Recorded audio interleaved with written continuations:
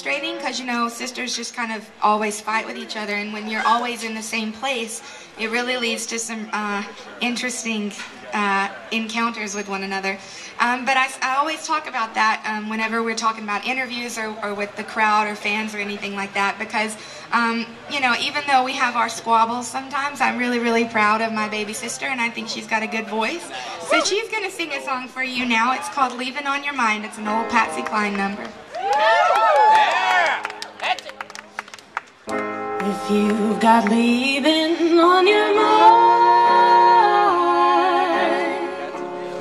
tell me now, get it over. Hurt me now, get it over. If you've got leaving on your mind, if there's a new love in your